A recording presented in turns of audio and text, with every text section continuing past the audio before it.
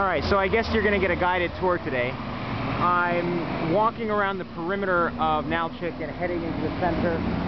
Probably, if I had to guess, 7 or 10 kilometers, 4 to 5 miles, well, 3 to 4 miles depending on how you do the math. In the distance there are some of those newly constructed buildings that I was showing before. This is, again, Lenin Street. In the building, in the distance there is Severo Carpathia. I have no idea what that means. So again, we're going sort of from the outskirts of Nalchik into the city center. It's actually, well, what's this over here? This is kind of interesting. There's not a lot of really old structures in Nalchik.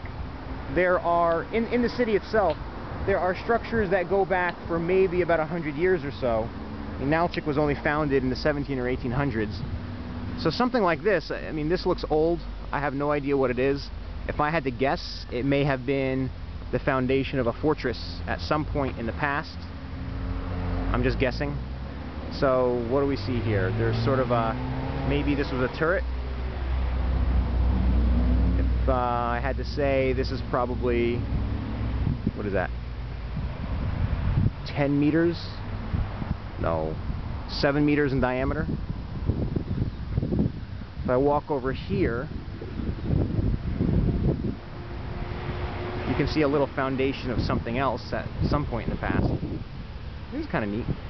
I don't think I've seen anything like this yet. And this is actually all part of a more modern building. Now, I don't know if this, actually this little wall here looks like it's more modern. At least up close it does.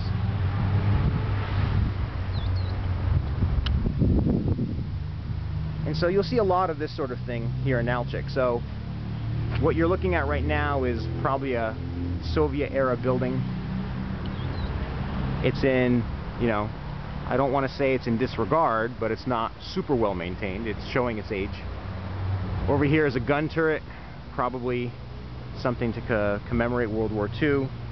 It's possible that being this was a former government building, I'm just guessing, so they might have put a weapon outside to commemorate it. Looks like at some point someone was thinking about doing some kind of construction here and then thought better of it. I have no idea. So this is what's strange about the city. You'll see something like this, and then not even 30 meters away you'll see something that's brand new construction, and then all over the place you'll actually see something that's sort of a mix of the two, where it's an older building that probably once was in disrepair, where maybe the first floor has been converted into a pretty trendy restaurant or boutique where you can buy clothing, things like that, but the rest of the building really hasn't been improved. You know, I've said this in other videos. I've been around Eastern Europe a little bit, and so it's actually not dissimilar to what I see around Eastern Europe in general.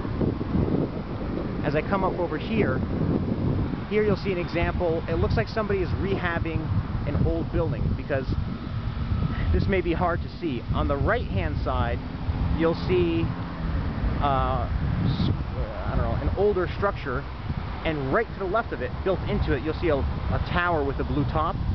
Well, the building on the right looks like it's an older building, and the building on the left looks like it's a newer building.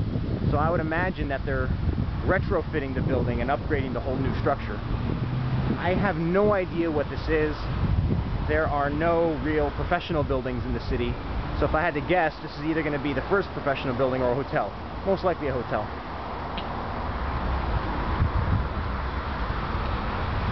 So again, this is now Lenin Street. I'm going to fade out and fade back in.